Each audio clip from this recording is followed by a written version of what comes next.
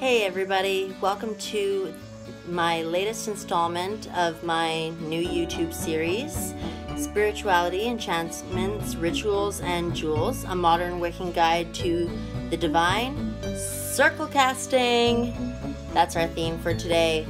I will be teaching you guys how to cast a circle, and basically that's honestly one of the most important things. You have to know how to cast a circle before you can do any ritual, honestly.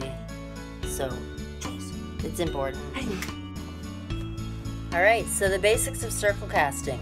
You want your wand or your athame, a lighter, carry these with you, and then you want to put a candle in the south for fire, and some water in the east for water. And then I usually put a crystal, a white crystal or a light crystal in the north for air, and in the west I kind of have a multicolored crystal right now, this one, but I felt it was the best one I have for earth right now, so I actually have a crystal at each of the 4 points. It's important to remember or carry a compass to check which area is north, which is south, which is east, which is west. You want to clearly mark each of your points in some way preferably that coincides with the element for that side, and you want to memorize which elements are for which. Air is for north, water is for east, south is fire, west is earth. You want to remember these things, and anything you need for the spell or ritual you're going to cast, you just want to put it in the middle of your circle along with a candle, and you want to light your candles at your altar. Mine are actually already lit. I was just doing an actual ritual before filming this video, so I just kept those on, and I'm redoing the circle. So here we go. You want to call on your deities and on each of your elements.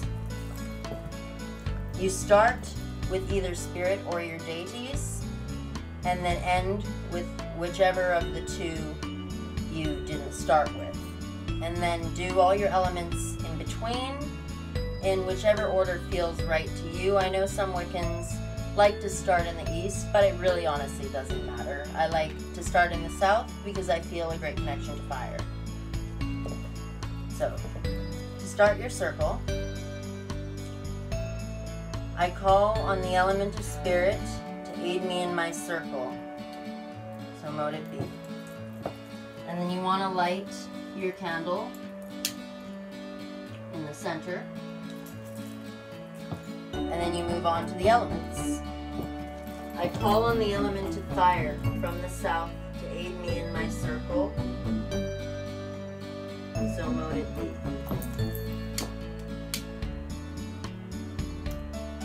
And as you're doing this, you want to point your wand or your athame at each of the corners as you're invoking them, and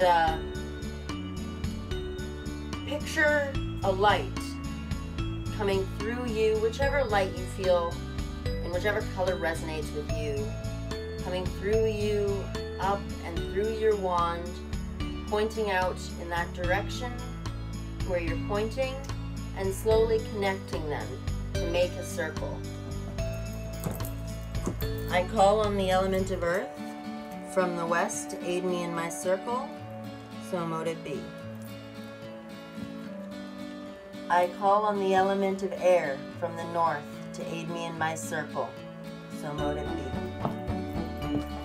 I call upon the element of water from the east to aid me in my circle, so mote it be. And I call upon all my deities, God, the moon goddess, the angels, the archangels, spirit, and my deceased loved ones, to aid me in my circle, so mote it be.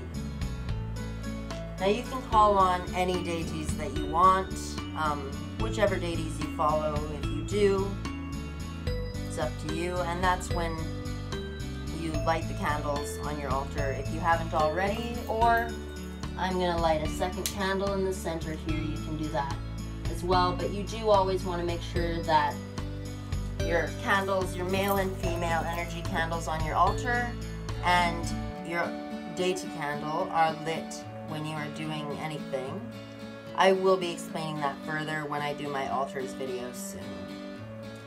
Now, when you're done your entire ritual and you are finished with everything you need to do, the last thing you need to do is it's very important to close the circle.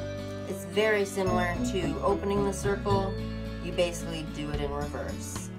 And you thank each of the elements and your deities. So, I thank the element of spirit for aiding me in my circle. I now close this circle, so mote it be.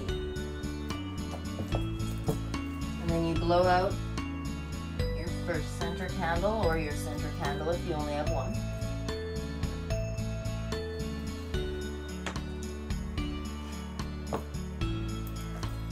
I thank the element of fire from the south for aiding me in my circle. I now close this circle, so mote it be. And you want to blow out your fire candle. Hold on.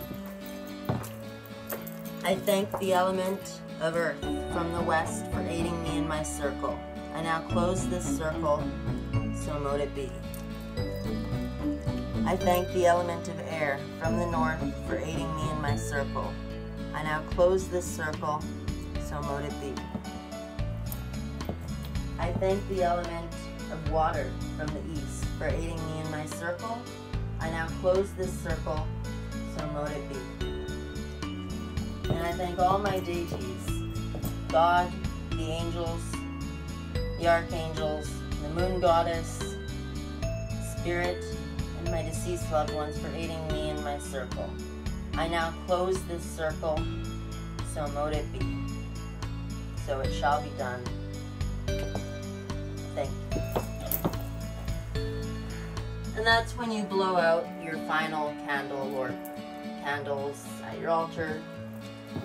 Actually, it looks like mine have burnt out, so I guess saves me from having to do that. The only candles you don't blow out are if you've done a spell or ritual that requires your candles to stay where they are and keep burning until they burn out. Leave those. Just blow out the candles at your altar and in your circle, and then you're done and you can put everything away.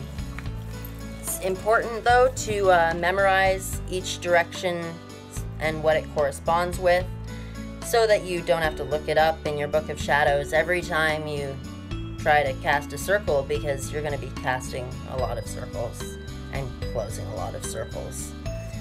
So aside from that, it's basically pretty simple.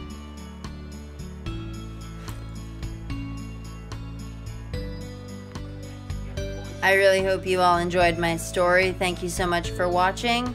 And like I said at the beginning of the video, if you enjoyed this video and would like to see more, please make sure to like, subscribe, and hit the little bell to get notified every time I post a new video. Thanks, have a wonderful day, and blessed be everybody.